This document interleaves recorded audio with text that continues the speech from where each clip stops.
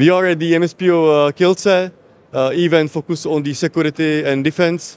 It's great to see how this event is growing over the years.